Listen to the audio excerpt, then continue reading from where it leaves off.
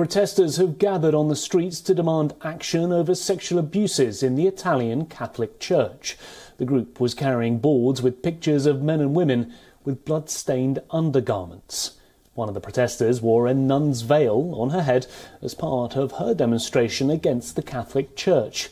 The group took inspiration from an Estonian protest in April, which demonstrated against alleged violence committed by the Russian forces in Ukraine.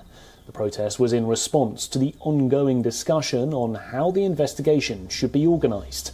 The Italian bishops are divided on who should conduct the investigations, whether one of the existing anti-abuse committees or by an outside group comprising of academics, lawyers and abuse experts.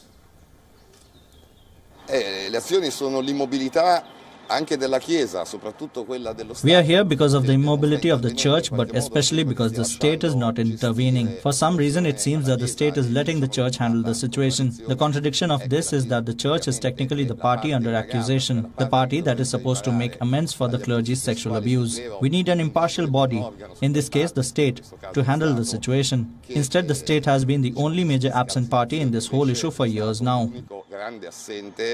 Di tutta questa problematica ormai da anni.